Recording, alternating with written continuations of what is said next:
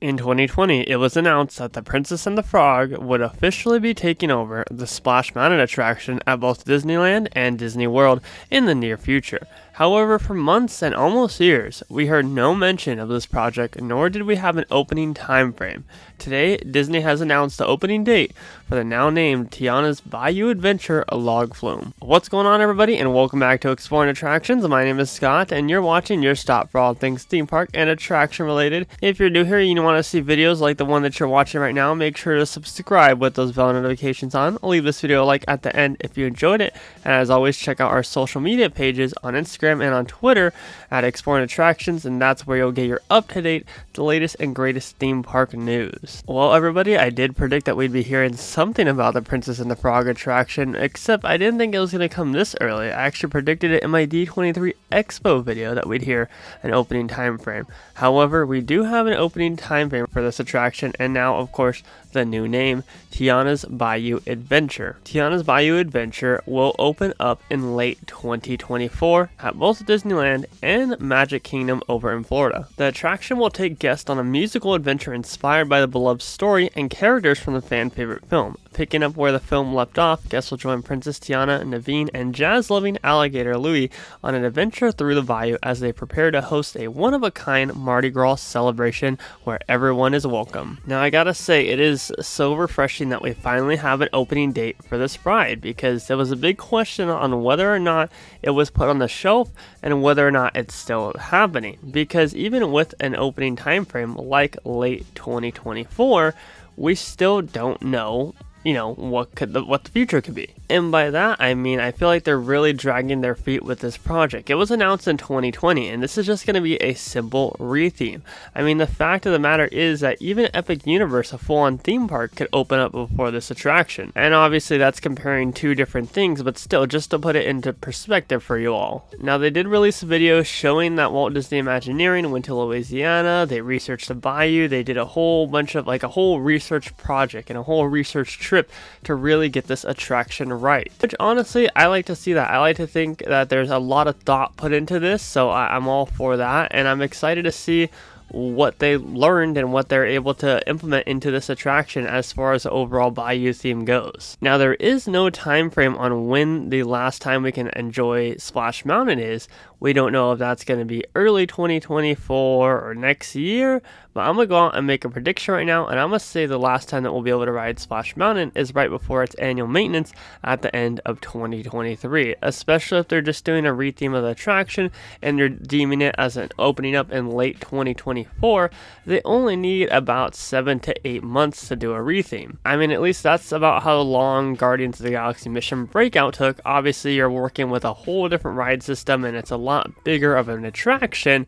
However, I do feel like it'll be a lot easier than something like Guardians of the Galaxy, getting the timing right and everything. I'm sure Walt Disney Imagineering has already started creating figures, animatronics, has everything laid out, and all they need to do is just essentially rip out the current standing attraction and replace it all with Princess and the Frog stuff. Hell, they may even be repurposing some of the already existing animatronics and just theming them up to Princess and the Frog. I am really happy that it's the same opening time frame for both the East Coast and the West Coast. We don't have to go travel to the East Coast just in case they're opening up early. We can all experience it at the same time and enjoy it at the same time, unless it's going to be one of those situations like Rise of the Resistance where they open it up like 1 month later at a different park, which I hope isn't the case. However, I would not be surprised if Disney did that to double on their revenue and get more people to go to the West Coast version and then go to the East Coast version as well. And a lot of people are criticizing the name Tiana's Bayou Adventure, as it doesn't really seem like a very creative name.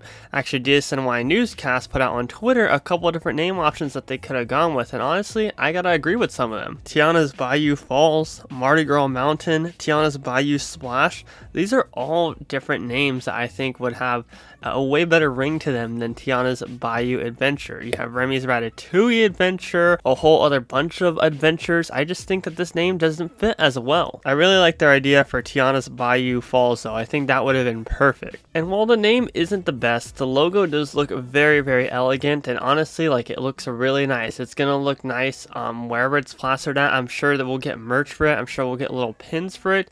it's going to look really nice regardless of where they put that. And that's what you want, is you want a universal logo that's going to look good on everything you put it on. So I can't wait to see it displayed on merch and just everywhere around the parks in general. Now, as far as everything else goes in details, Disney didn't give us a whole lot other than, like I said, they're talking about Walt Disney Imagineering, going on a research project and whatnot, but there's not a lot of new concept art in the ride. We just obviously got the logo and a promo image with the logo and the opening time frame on a concept art that we've already seen before. So I think as time goes on, we'll start to see more renderings of what we can expect on the ride, and we'll start to see the different show scenes that we can expect. Hell, maybe even we can see the rumored Dr. Facilier scene and what that's going to look like. All these things are definitely sure to draw excitement and anticipation, and I cannot wait for this attraction to open up in late 2024. And now that we have, like I said, an official time frame, it makes me even more excited. I am going to miss Splash Mountain a lot, but like I always say, new is typically better,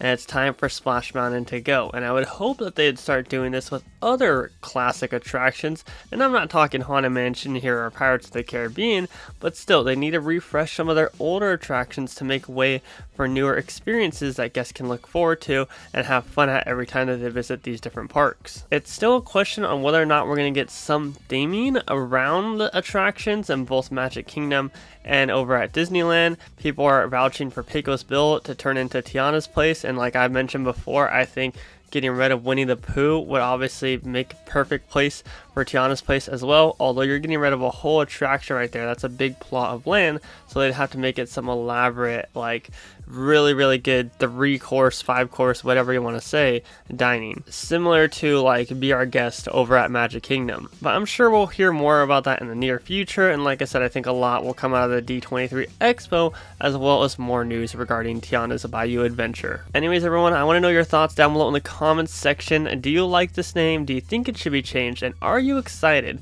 for Tiana's Bayou Adventure to finally be opening up late 2024 at both Disneyland Park in California and Magic Kingdom Park in Florida? My name is Scott, and you've been watching Exploring Attractions. Positivity is key, and most importantly, remember to keep exploring. Peace out, everybody.